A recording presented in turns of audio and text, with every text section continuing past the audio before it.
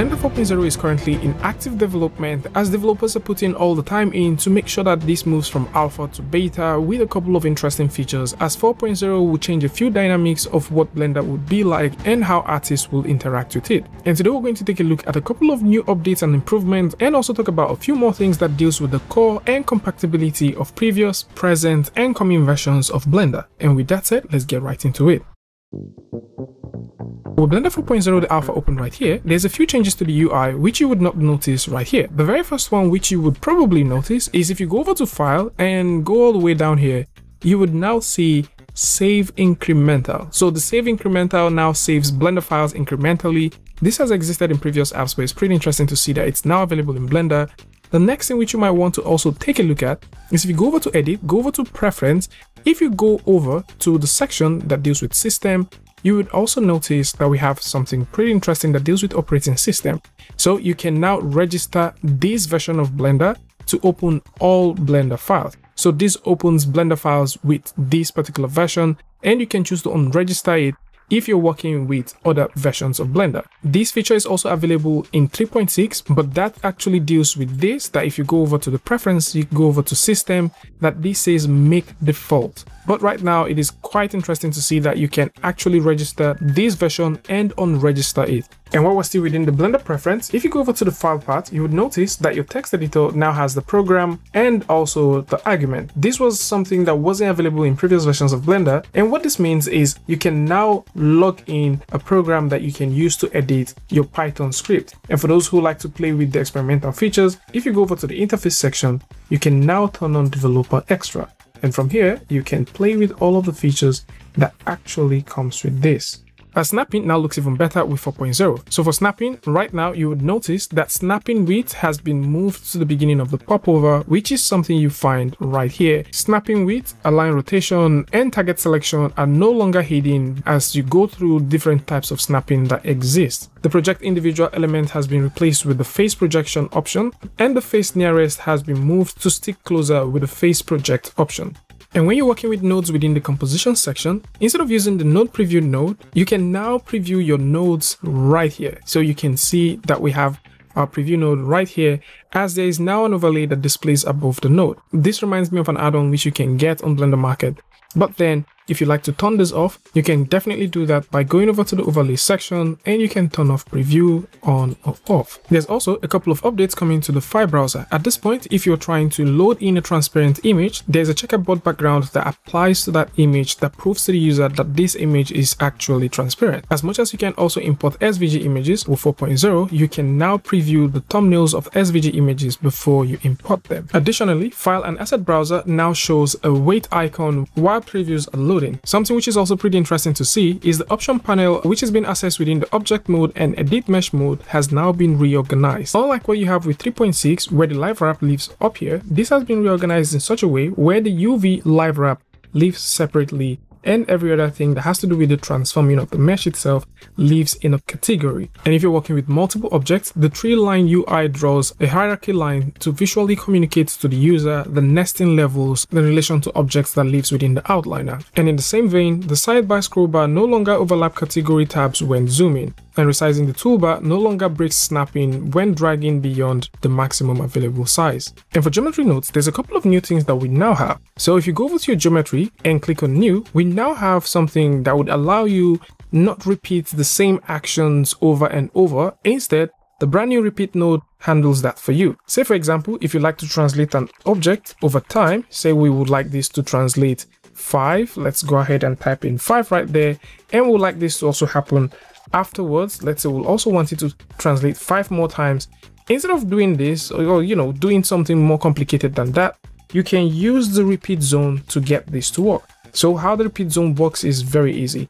If you click and drag right here and type in the word repeat, you wouldn't find it. So how you find it is by hitting Shift and tapping A on your keyboard, go over to utilities, and you notice that we have repeat zone. So whatever you put within this zone actually repeats. If you like an object to keep rotating, this object will continue rotating depending on the iterations that you want it to. The same thing also applies if you like an object to actually move from one point to another, you can still do the same thing. So we're throwing in that transform that we did earlier, and we're going to plug this right in here. I'm also going to go ahead and type in the word 5, and if I increase the iteration, you see that happens. The repeat node is not tied to the timeline, so if you press the playback button, nothing happens. However, if you would like to animate this, you can. So we can set this to 0, and we can right click and add a keyframe, and we can go over to say maybe 70, and we can also proceed to make this about 10. So once we have that, right click, add a keyframe, move all the way back, bounce this backwards, and if you press the playback button, you can see this move. And for motion graphic users and probably simulation artists that are thinking about replicating or using this to create even multiple instances of the same object, you can also do the same thing with this. So once you drag out, hit the geometry join button, you can also grab from the repeat geometry and plug it into the join. So once you plug that in, you can connect this right here. And what this will do is pretty interesting, that to every iteration, it makes a copy. So if you're thinking about making cloners, stuff like that, yes, you can. So you can use this to make cloners, and you can also spin this around depending on what you want. So if you're into motion graphics or maybe simulation, and you're thinking about using this to create some very interesting stuff, you can now use it to your advantage and make some stuff work out for you. One thing which I would say though is, as much as you like working with this, also be quite wary about the fact that this can easily crash Blender. This is still the very early test of this particular tool, and if you're playing with it, I would suggest that you don't push your luck too much, else this will crash, because I did get a couple of crash over time. So just keep this one in mind.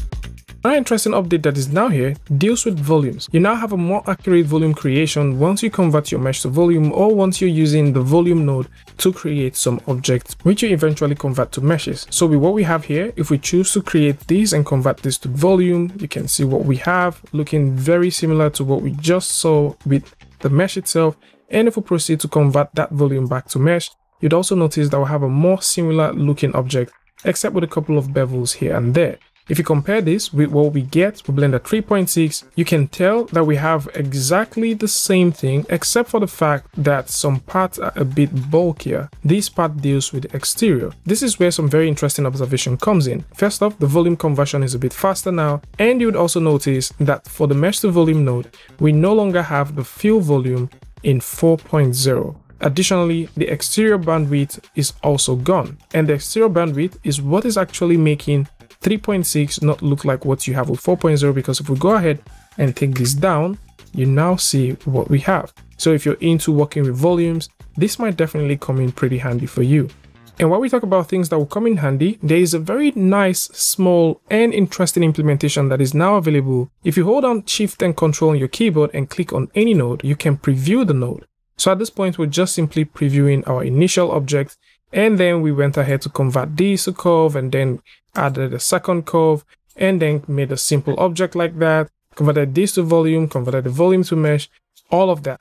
This is also applicable across operations. So at this point, if you press the playback, you would notice that you can preview the animation within your viewport as far as this node gets connected to them. Once more, for you to actually get this node working, you need to hold down Control and Shift on your keyboard and click.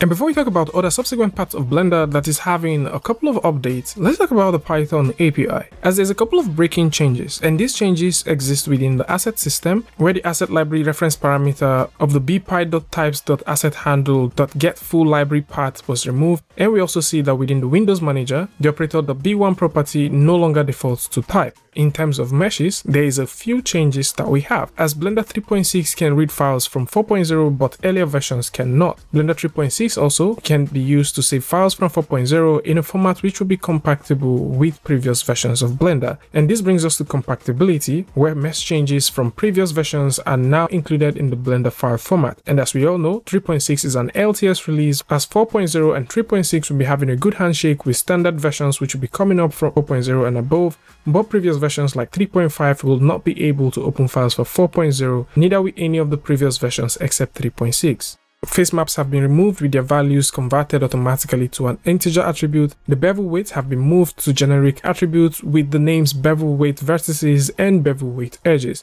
This alongside and a couple of other updates are making their way to the breaking changes of the Python API. And for animation and rigging, there's a few updates that deals with the breaking and backward incompatibility changes. One of them is 1 to 9 hotkeys for switching collection visibility have been moved from the pose mode. And for the graph editor, there's a beautiful Butterworth smooth filter which allows you to smooth peaks of your animation curves. There's also an improved drawing of locked F curves, and there's a few updates that deals with the LNA and also the rigging. And for cycles, we do have a few updates that we've actually talked about before, and one of them deals with light linking.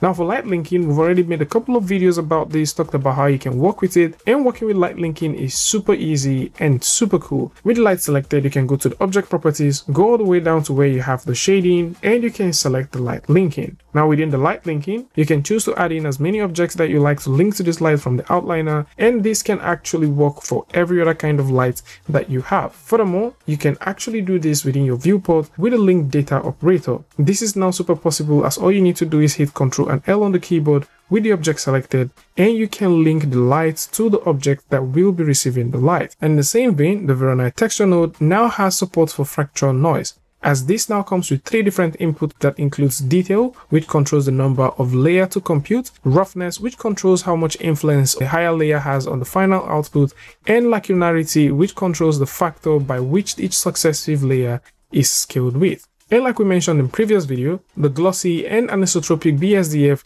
are now being merged into a single glossy BSDF with anisotropic control. The multi-scattering GGX implementation was replaced by an approximation based on the practical multiple scattering compensation for microfacet models. We're also getting updates to the OpenShader language and also the light source. And so far so good for Grease Pencil. There's currently no update to Grease Pencil, as when you go over to the release note, you would notice that right here we don't have any update for the Grease Pencil currently, and this is for the fact that this is currently in its development, but there is actually a blog that talks about some of the big steps and new features that we will be seeing probably in 4.0, and this includes the layer group, the rework timeline, and also some API changes, which we'll begin to see some of them come in. And for Eevee and the viewport, there's a few more nodes that users will actually want to work with, which includes the movie distortion, the sunbeam, keying, classic Kuwahara, and the composition now supports the node preview, which we also talked about earlier.